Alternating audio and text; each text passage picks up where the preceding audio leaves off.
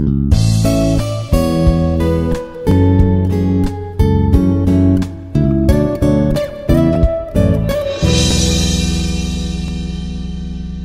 morning. It gives me immense pleasure to be here for my course, that is Aircraft Stability and Control. Today I am in lecture number 12, which discussed about the longitudinal control, and also I am going to revise some previous topics. I am Dr. Yagya Dutta Dwivedhi, Professor from Institute of Aeronautical Engineering, Hyderabad, India, and I will start these topics I will be covering, that is calculation of trim angle of aircraft, calculation of elevator deflection. What do you mean by trim condition? How does elevator help in attaining trim condition? I will be discussing this. Before I go to the topic, I will go for a small revision.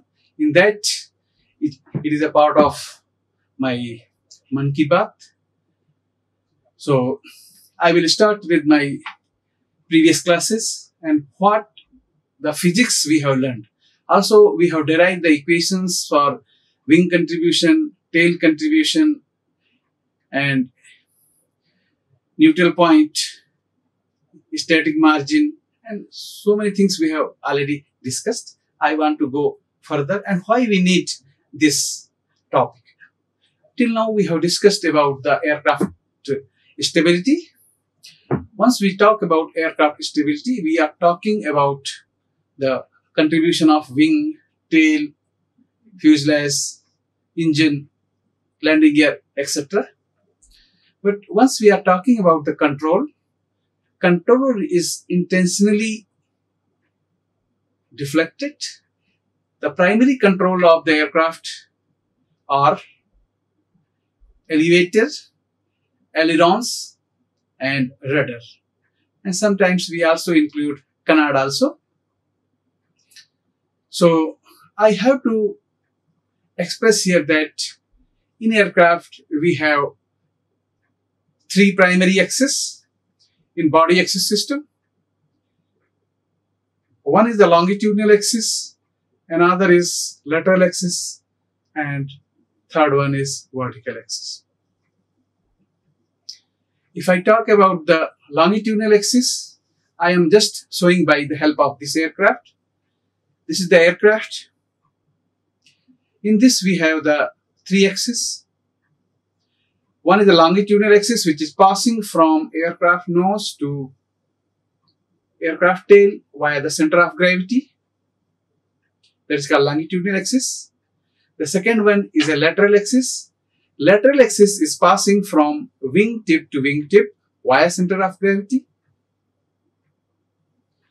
The vertical axis, in which yawing motion takes place, it is perpendicular to longitudinal axis and lateral axis, and it is towards the ground. So, as of now, in our this whole topics which we have covered, we have only covered about longitudinal motion. In longitudinal motion, we have the two forces, that is vertical force and horizontal force. Vertical force you can say as a lift and the weight, and the horizontal forces you can assume as a thrust and the drag, and one moment, that is the pitching moment. So in this, out of 6, we are handling 3 parameters, that is the vertical forces, horizontal forces, and motion in a lateral axis, that is longitudinal motion. These only we are considering. In our next module, we will be going for the further remaining 3, that is the 2 moment and 1 force, that we will be handling in our next course, in our next module. Till now, we have discussed about the basics of stability, the definition, types of stability, that is static stability and the dynamic stability. In static stability, we have covered the positive static stability, negative static stability, instability, and the neutral stability. we have also seen the configuration of in which condition the aircraft will be longitudinally stable. So to have the longitudinally stable, we should have Cm alpha or dCm by d alpha less than 0 or negative. So if the aerodynamic center is behind the center of gravity, so if you see that this is the center of gravity and behind here is your aerodynamic center, so the lift will act at the aerodynamic center and it will move nose down. So if aircraft is moving nose down, we can say that the aircraft is longitudinally stable. In this case, the Cm will be negative or anti-clockwise direction. So we are in this condition, if nose is going down, the Cm is negative, and we say that aircraft is longitudinal static stability. We have also seen that to have the aircraft trim, we should have two conditions we have to meet. That is the Cm naught should be greater than 0 and Cm alpha should be less than 0. So it should be positive value and this should be negative value it should have. If I draw the plot between Cm and alpha, so this is the Cm and this is the alpha in this direction and in this direction positive. And if I take a cambered airfoil, this thing will move like this. This is the plot of, and this point is called the Cm trim. This point is called the trim. Trim is a point where net force and the net moment is 0. So if you see in this, the lift is equal to weight and Cm is equal to 0. So these things, if all moments and the forces are equal, then we can say that it is a trim condition. We have also seen the effect of wing and effect of tail, wing contribution and the tail contribution. We have already seen that how this angle IW, this is the wing setting angle, is affecting, and how this tail setting angle IT of the tail, it is affecting the aircraft stability. We have also seen that in tail we have some downwash and this is going, and here due to vertices there is a angle, it is called epsilon, and this epsilon is called the downwash angle, and this downwash angle is generated if here is, this is the V infinity or V. So this downwash will make the real, this is the V, but actual it will be V prime. This is the V prime and this angle is epsilon. So this epsilon angle is, and it is called the downwash angle, and this downwash is affecting the, this downwash angle affecting the tail flow and tail lift coefficient. Okay, so these parameters we have already completed, and today in my previous class also I have discussed about the control, and in this longitudinal control, elevator is the primary, elevator is the primary control for longitudinal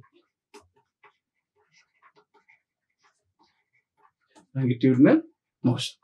So elevator is always fixed with the tail, and this I am drawing here again this is the tail, and at the tail we have one hinge. In hinge we are fixing, this is the elevator, here this is the elevator. Just I want to show in this aircraft.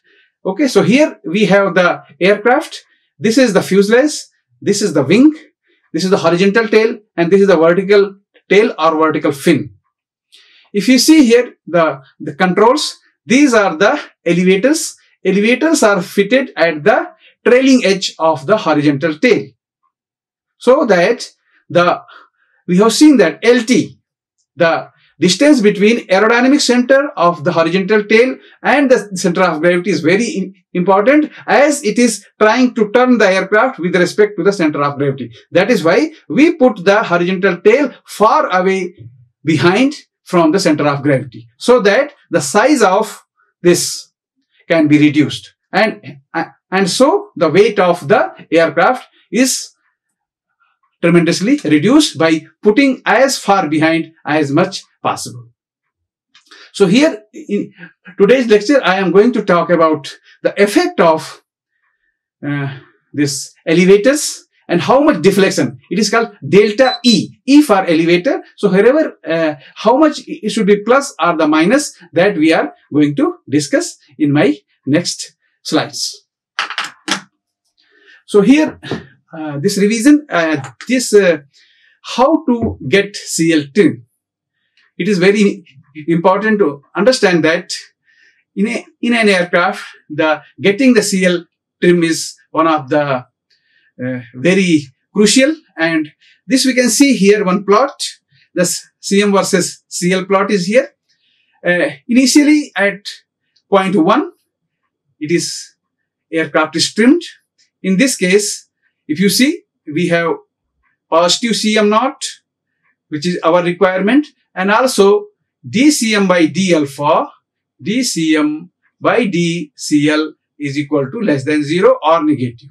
So this plot is meeting our requirement. But if I want to trim the aircraft in other than 1, if I want to trim at 2, what will happen?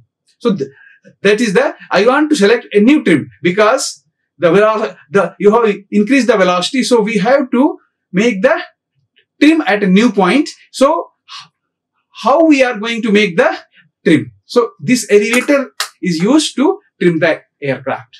So here, if you see, CL is equal to CL alpha into alpha plus CL delta E into delta E, because this lift is a function of alpha, angle of attack, and elevator deflection. So in this linear expansion of this, we can make that by the Taylor series, CL is equal to CL naught, but we are not taking CL naught because we are assuming that CL naught is 0. So here CL alpha into alpha plus CL delta E into delta D. Here CL naught is equal to 0. Next case is CM. CM is equal to CM naught plus CM alpha into alpha plus CM delta E into delta E. Here we are taking the CM naught because this CM naught will exist for as the coefficient of moment will exist, that is CM AC.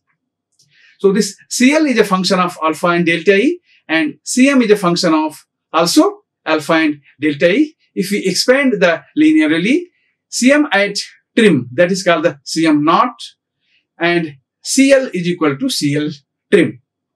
So we have to find out CL trim. So this CL trim is equal to CL alpha, and here alpha trim, because we want to see this alpha at what angle of attack.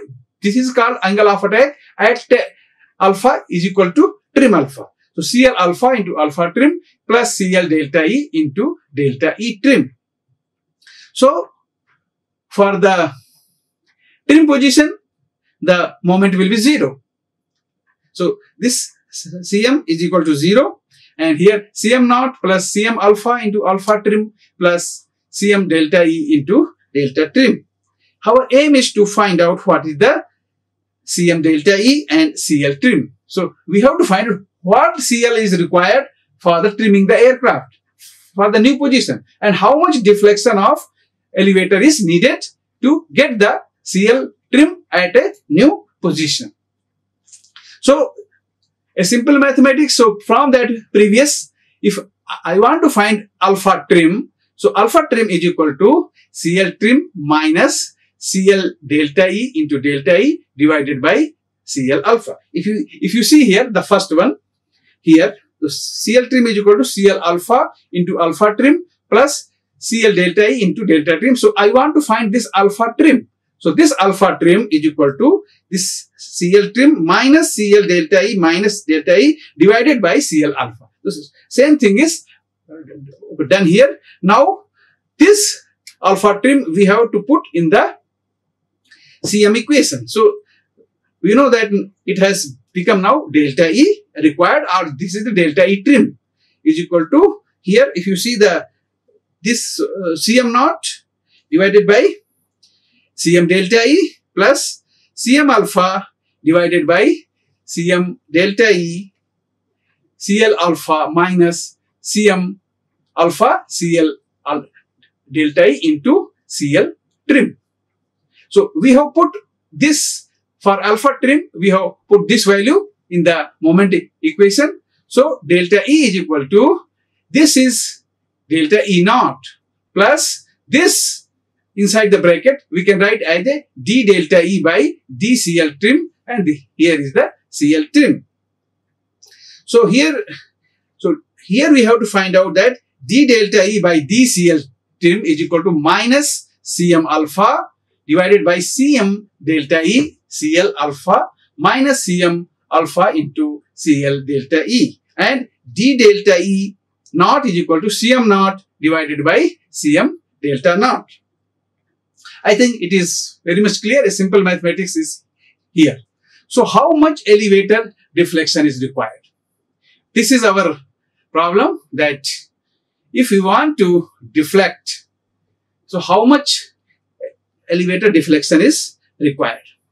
So here d delta E by d CL trim, how much? And this we have seen that minus CM alpha divided by CM delta E into CL alpha minus CM alpha CL delta D. This both are very, very small. We have neglected this term. So we can write here equivalent, that is the approximation, d delta E by d CL trim is equal to minus CM alpha divided by CM delta E into CL alpha. So here this we can write as a minus CM alpha by CL alpha divided by CM delta E. So this CM alpha is equal divided by CL alpha, we can write dCm by dCl into CM delta E. And dCm by dCl, we know very well that it is a static margin. We have learned in our previous class. So d delta E by dCl trim is equal to minus dCm by dCl divided by CM delta E is equal to minus SM divided by CM delta E. So here we got that this deflection with respect per unit CL trim, it should be minus SM by CM delta E. So d delta E by d CL trim is equal to minus SM is equal to x bar NP minus x bar CG divided by CM delta E is x CG if x CG is equal to x NP. That is, both are in the same point. So this will be 0 and there will not be any deflection and aircraft will be in neutral position. So this d delta E by d CL trim gives the handling quality of the pilot, with how nicely aircraft is handled and how he will get the feel of the aircraft, how to fly the aircraft. So now further I am coming in my previous equation, that delta E is equal to delta E naught plus d delta E by d CL trim into CL trim. Here d delta E into and CL trim, putting all, we get the feel. You see, if delta E is equal to 0.5, he will get some feel of CL. Okay, maybe 0.6, 0.6, 0.8. Like this, pilot will get feel by deflection of the elevator, and he will feel in his hand that how much CL is experienced by the aircraft. So this delta E by dCl trim is a handling quality, and now from stability we have started. From stability we have gone to the control. Now from the control we have gone to the handling quality of the aircraft. So what is our learning in this? We should understand to say that in our cruise flight, the thrust required minimum, we have learned in our previous class that thrust required T required minimum is equal to under root CD naught by K. Okay, so this K is a constant and CD naught is a coefficient of drag at 0 angle of attack. This we have seen our previous aircraft performance or flight mechanics course, and now again I am here again a simple thought that if we are flying the aircraft at some climb angle, so here the flight path angle, this is the aircraft, this you can see, and here this is the horizontal. From the horizontal you have gamma as a flight path angle. If you see here in this condition, if it is the cruise flight, here just you see aircraft is taking off from here to here. From here to here is a climb. From here to here is a cruise. Here is a loiter and then descent and then it is a landing. So if your aircraft is here and if in this case, if it is a cruise case, L is equal to W. But what will happen at the climb case? Climb case, it will not be the same. This lift will be equal to the W cos gamma and the value of cos gamma will be always less than 1. So, here the L is equal to W. So, CL is equal to W by half rho V square. So, CL climb is equal to W cos gamma by half rho V square, and CL at cruise, at cruise it will be less than, it will be CL cruise will be W by half rho V square S. So this CL climb is less than CL cruise as W cos gamma is less than W. I think it is very much clear. And also if you see, if the CL is less, the CD will be also less as CDI or induced drag is equal to KCL square. So if CL is less, the CD, the coefficient of induced drag of climb is also less than CDI cruise. So what is the this summary or what is the result of this thing is that during the cruise flight, the induced drag is less and thrust required is also less as the lift is countering less weight. So this we have to take care. And this is a part of our aircraft performance. And now we have to see that how these things are implicated in stability and control. Implication for stability and control issue that CL climb, the CL climb and the CL cruise. So CL climb is less than CL cruise, we have seen. So the positive moment to be nullified. If you see here, the initial we are here in the trim, but if this is the cruise, but if you want to climb, CL is less. So if the CL is less, this has to tune here. So this much value. So now the plot will go from here. This much CM has to be nullified. Okay, so to nullify this thing, we need to deflect downwards, delta E. If you deflect downwards, it will this thing will increase and it will try to move in this direction. Need to put elevator down. So delta E here is equal to delta E naught plus d delta E by dCL into CL trim. And so delta E cruise is equal to d delta E naught plus dCL cruise by dCL, delta E cruise by delta CL cruise into CL cruise. Now, what will be the delta E naught and delta E, delta CL extra? This we have to calculate. We need to recapitulate again that delta E, the total deflection of elevator, is the sum of the delta E naught at 0 degree plus d delta E by dCl into CL trim. Here d delta E is equal to minus Cm naught by Cm delta E, and d delta E by dCl is equal to minus dCm by dCl by dCm Cm delta E, and where minus dCm by dCl is static margin.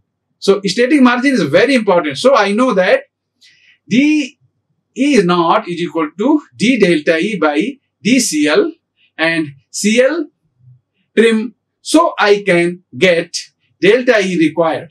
Now, what is Cm naught and Cm delta E for steady flight? Let us see. Cm naught, Cm delta E and CL delta T. We have to discuss about this again to understand.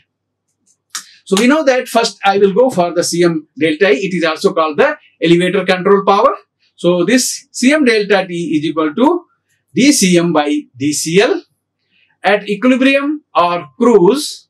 So lift will be function of L is equal to F alpha into delta E. So this CL will be also function of alpha and delta E. So, and CL is equal to CL naught plus CL alpha into alpha plus CL delta E into delta E as mentioned. So, here CL alpha is equal to dCl by d alpha means partial derivative when CL vary with respect to the other things are constant. Here Cm delta E is dCm by dCl. Here this you can see that if you deflect the down, it is a positive, and this positive will generate a lift force in this direction, and it will generate an anti-clockwise or minus coefficient of moment. So here sign of Cm delta E will be negative, and this is called the elevator control power. See, and CL delta is how much change in CL by change in delta E. So how much here? Delta CL is changed by deflection of delta E. So this is called the CL delta E.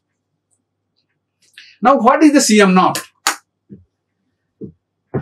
We are discussing from long time, and every time this Cm naught getting some confusion, and this Cm naught will be contributed from the wing, from the tail, from the other parts of the component, and we want Cm naught is equal to positive.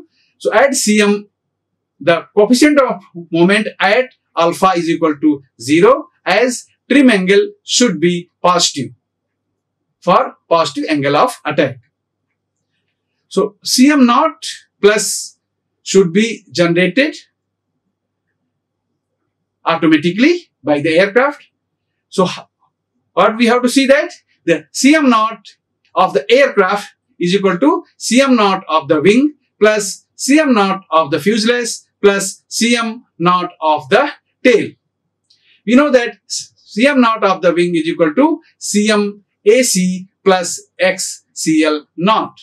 This we have so many times we have discussed. Now Cm naught of the tail is equal to CL alpha T VH neta T IW minus IT minus epsilon naught. This we have to see. Let us come back to Cm naught of aircraft. Cm naught of the wing is equal to Cm AC plus X bar CL naught. So now Cm ACW will be how much? It is less than negative. I have here Cm naught desired. So we can see that Cm naught of the wing is equal to Cm of aircraft, Cm AC of the wing plus X bar CL naught. So here what is the meaning of here? Cm AC of the wing. Here this Cm AC, and you know that this Cm AC, if the CG is ahead, so this Cm AC will also produce a negative, and here if you see X bar, So this lift CL0 will be produced here, and this into this distance will give our X bar. So here the X bar is equal to XCG minus XAC. So if XCG is behind, XCG minus XAC will be negative, and this will generate the in this clockwise direction, anti-clockwise direction. So CMAC of the wing, will you get negative value because it is in this direction. So CM naught of the wing is equal to CMAC of the wing plus X bar CL naught. And what is this CL naught? This you can see if we draw a plot CL versus alpha. So at alpha is equal to 0. So CL at alpha is equal to 0 is called CL naught, and this value here is this CL naught. CL naught is always positive value. So this is the positive, this is the negative, plus this is the positive, and this value, if this is the CG and this is the AC, the value of this delta L, this will be in this direction, and this will be a CM will be negative. So how? Just you can see here, this is the XAC and this is the XCG. So here XCG minus XAC. So minus plus, and here if you see, if it is behind, you will get again minus, and this is the plus, you will get minus, plus minus is equal to minus. So you are going to get the value of CM naught W is equal to negative. So CM naught, the wing, the contribution of wing towards the CM naught is most of the time is a negative, and that is why we need a other component which should try to balance the this aircraft, and that time we need the contribution of tail. So this tail, we have to use a tail. That tail will try to make the CM naught as a positive. So how it is happening? Just I can see here, this is the wing and this is the tail. Here is the CG. So if this is moving in this direction, so this has to make in this direction, CM of tail. Okay, so this will be balanced. In case, the second case, if I see that the AC is ahead, this is the AC, this is the CG. So here this will be the moment in this direction. So CM naught will be positive, and also CM alpha is also positive. So we need something here which can counter this. It will produce CM alpha T negative, because this direction of this thing is in this. In this way, our tail is contributing to make the aircraft statically stable. Next topic, I will be covering again for the control and demonstration of longitudinal control, change in lift due to elevator deflection, stability derivative of elevators, calculation of elevator deflection to trim the airplane at a given condition of a CL. I hope these are the references, that NPTEL lecture of aircraft stability and control by Professor A.K. Ghosh, IIT Kanpur, and this I will be, please you can refer. Any questions if you have, you are welcome to ask. My email is yagyadatta.dwivedhi@iare.ac.in. Thank you very much for the joining. Hope you have understood well. Please be tuned for my next lecture. These lectures are going to be very interesting and very fruitful. Thank you very much. I am ending here. Like, share and subscribe. Hit the bell icon for more updates.